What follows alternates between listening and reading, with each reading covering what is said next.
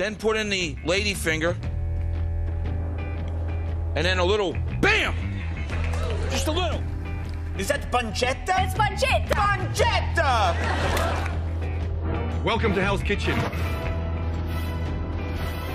Perfect corn popper in hand. Behold, the shape, the oil and unpopped kernels. When we come back, another night. Stick around. Hello, and welcome to this semester's first edition of Gamecocks in the Kitchen. I'm your host, Marissa Bank, and today we're going to be... Today we thought you might enjoy making something to fit your college budget.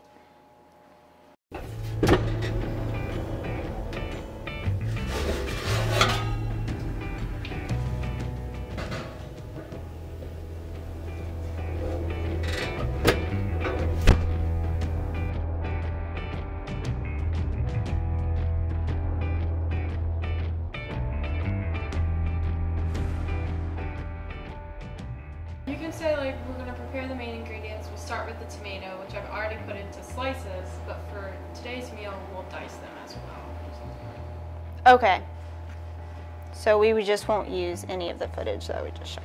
I also kind of cut my finger a little bit, but it's not bleeding. Our first step is going to be preparing the main ingredients. We're going to start by dicing the tomato. I already sliced it, so we're just going to go ahead and dice about half of this. Well, making a cooking show is different than just cooking like at your house or something, because you actually have to explain what you're doing, and it makes it a little more difficult to multitask because you have to, tell your viewers every step while doing it and making a presentable product as well. If you want to slice it. So what is that called? Julienne? Julienne. Julienne. Like julienne. So you're going to cut it julienne. Julienne style. Julienne style. Got it. Okay. So once you have about half of your tomato diced into a cup, we're going to go ahead and cut the mozzarella cheese. We're going to cut this julienne style. It was definitely difficult because I didn't really know the specifics of handling the cheese or handling the tomatoes or how to cut this or that, and everybody else had to help me because I don't really know the technical stuff behind it. I usually just stick to chicken nuggets and spaghetti, so this was definitely a challenge for me. Well, I've never done this before. Pull up the menu thing is on there. Huh?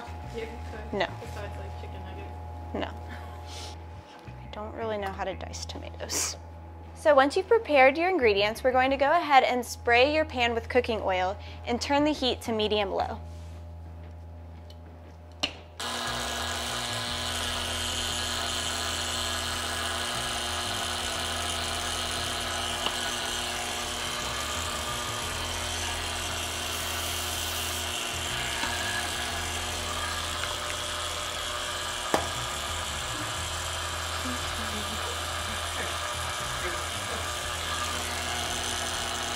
I'm sorry.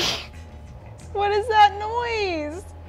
Cooking on the show is different in the sense that you have to do it in a much more calculated way and you have to really plan out every step.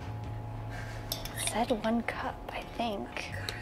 Once you've put your tomato in the pan, we're going to go ahead and put 1 tablespoon of minced garlic.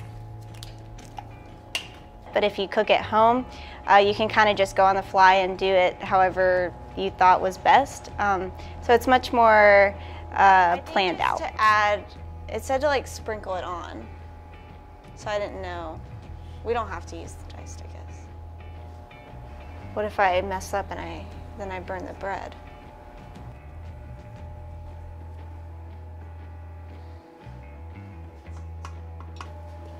I guess I should have said flip it. Oh well. Just look at the camera and say, now we're going to flip it. Now we're gonna flip it. I guess if we have the audio though, it'd be better to have the audio from. Yeah. So now we're gonna go ahead and flip it. Okay. So now that you've cooked both sides of the sandwich, you can go ahead and turn the heat off and bring your sandwich over to a plate off of the heat. And now you're finished. I hope you've enjoyed this episode of Gamecocks in the Kitchen. We'll see you next time. Happy eating!